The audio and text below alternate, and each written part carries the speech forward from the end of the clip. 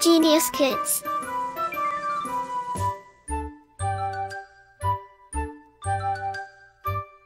Cultivating love for learning.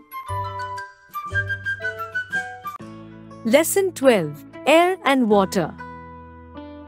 Knowledge acquisition. After completing this chapter, we will be able to know about the various layers of atmosphere, the composition of air, exhibit the properties of air and water, soluble and insoluble impurities. Impurities can be removed. Various ways of purifying water. Air and atmosphere. The Earth is surrounded by a thick layer of air, resembling a protective blanket.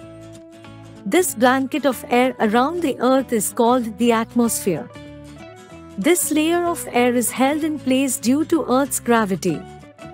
We would not be able to live on the Earth without atmosphere. It protects us from the harmful ultraviolet rays of the sun by absorbing them. It traps some of heat of the sun while reflecting most at it. Layers of the atmosphere. The atmosphere is divided into 5 layers. 1. Troposphere. 2. Stratosphere. 3. Mesosphere. 4. Thermosphere. 5. Exosphere. 1. Troposphere. It is the lowest layer of the atmosphere of Earth. It extends to a height of up to 15 kilometers from the surface of the Earth. About 80% of all the air of the atmosphere is in the troposphere. Water vapor is also present in this layer. All weather takes place in this layer. 2. Stratosphere. It is the second layer of Earth's atmosphere. It contains ozone layer which protects us from the harmful ultraviolet rays of the sun. Mostly aircrafts fly in this layer because it is quite stable for them. 3. Mesosphere. It is the third layer above the Earth's surface. It prevents small rocks called meteoroids coming from space from reaching the Earth's surface by burning them.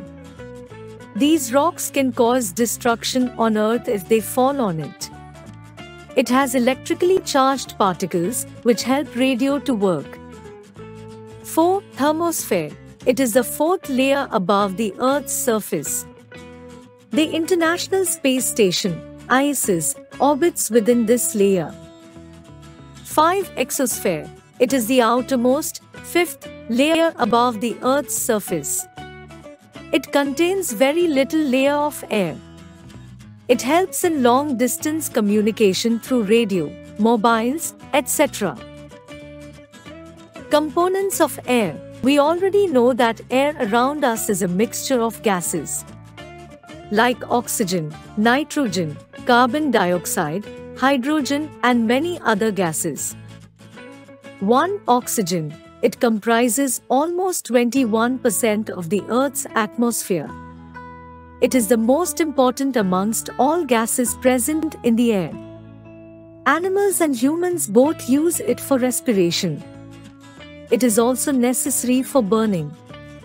It is used to burn the absorbed food inside the body to get energy. 2. Nitrogen. It is the most abundant gas and comprises 78% of the air. It cannot be taken directly from the atmosphere and utilized by plants and animals. Plants take in nitrogen from the soil with the help of bacteria, as they can't take in nitrogen directly. They get it from the food they eat. 3. Carbon dioxide. It comprises around 0.03% of our atmosphere. It is an important gas for plants. Green plants make their food from carbon dioxide and water in the presence of sunlight by the process of photosynthesis. Carbon dioxide is also important to maintain the Earth's temperature. 4. Other gases. Beside oxygen, nitrogen, and carbon dioxide, many other gases are also present in very small quantities in the air like argon, neon, helium, etc. Argon is used to fill electric bulbs. Neon is used in glow signs. Helium is filled in gas balloons. Besides these gases, dust, smoke and water vapor also present in the air. 5. Water vapor. Air also contains water vapor. Most of the water vapor present in the atmosphere is formed as a result of evaporation. 6. Smoke and dust particles. Smoke comes out from factories and vehicles. This smoke mixed with air. Little particles of dust blow and mix in air. Therefore, dust is in the air. Properties of air. We already know that air cannot be seen. It is also colorless, tasteless, and odorless. We can only feel its presence only when it moves. Let's discuss some more properties of air. 1. Air occupies space. This can be easily observed when we blow air in a balloon. It gets bigger. Why? This is because the air we fill starts occupying space inside the balloon and it grows in size. Air takes up space in the balloon. The process of filling air into any expandable object is called inflation. It can be filled into things like mattress and football. 2. Air has weight. Air is made up of matter, therefore it has weight. This can be easily seen by comparing the weights of a deflated object with an inflated object. Inflated object will always be more heavy. This shows that air has weight. Activity 1. Take a thick, long stick and tie a string at its center. Then take 2 balloons of the same size. Fill both the balloons with air so that both of them are equal in size. Now tie one of each end of the stick. Now burst one of the balloon. The end with the balloon will come down as it contains more air. This shows air has weight. 3. Air exerts pressure. We know anything that has weight exerts pressure. Air also has weight and exerts pressure. Air exerts pressure in all directions. The pressure exerted by air is necessary for many activities like taking in a liquid through a straw, filling ink in a fountain pen, filling in a syringe, etc. 4. Air is needed for breathing. All humans, plants and animals need air to breathe. Air keeps us alive. Press your nose and close your mouth. Wait for some time. What do you feel? You start feeling uncomfortable because you cannot breathe without air. 5. Air is needed for burning. Air consists of oxygen which supports burning. This can be seen with the help of a simple activity.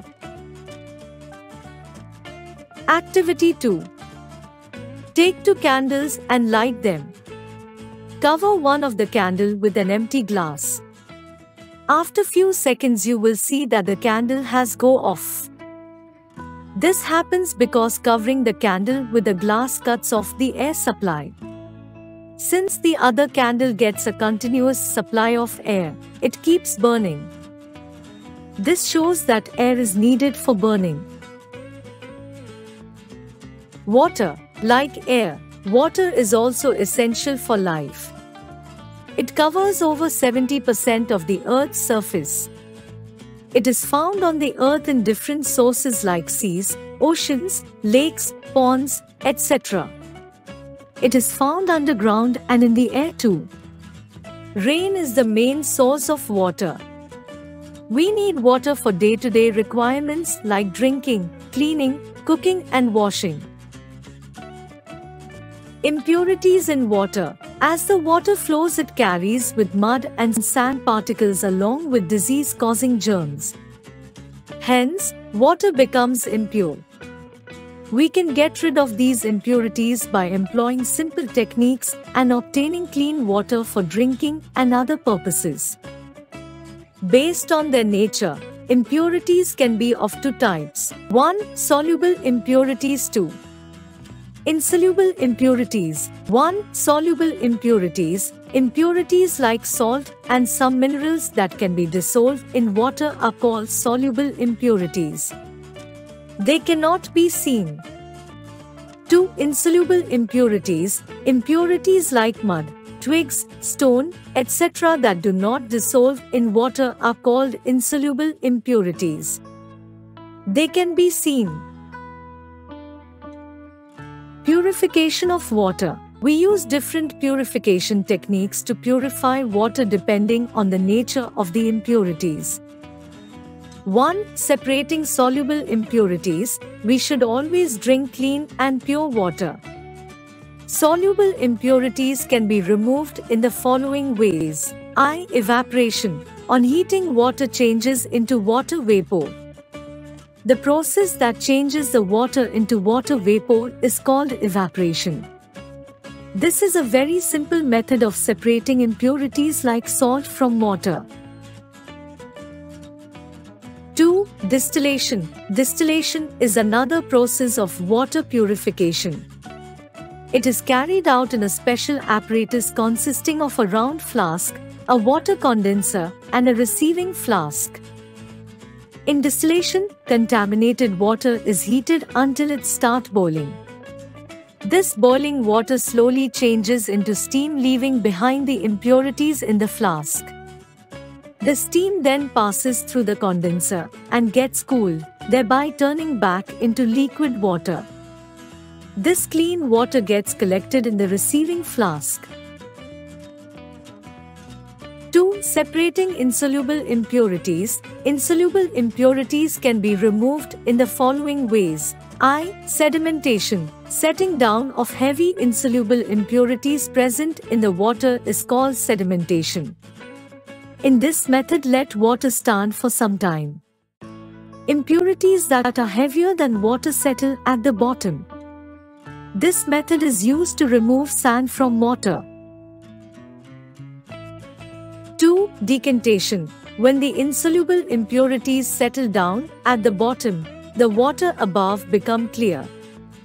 The process of pouring out the clean water into another vessel is called decantation. 3. Filtration. The method of purifying water by using a funnel and a filter paper or filter cloth is called filtration. The clean water obtained in the beaker or container is called filter. The insoluble impurities left behind on the filter paper are called residues. Nowadays, some households use water filters and purifiers to clean drinking water. Continuous review. Air around the Earth is called the atmosphere. Troposphere is the first layer above the Earth's surface. The ozone gas present in stratosphere. It protects us from the harmful ultraviolet rays of the sun. Mesosphere has electrical charged particles which help radio to work. Exosphere is outermost layer of the Earth's surface. It contains very little layer of air. Air is a mixture of many gases in which oxygen 21%, nitrogen 78%, and carbon dioxide 0.03%. Green plants make their food from carbon dioxide and water in the presence of sunlight by the process of photosynthesis. Most of the water vapor present in the atmosphere is formed as a result of evaporation. All humans, plants and animals need air to breathe. Water covers over 70% of the Earth's surface. Rain is the main source of water. We use different purification techniques to purify water depending on the nature of impurities. We should always drink clean and pure water. Like, share and subscribe.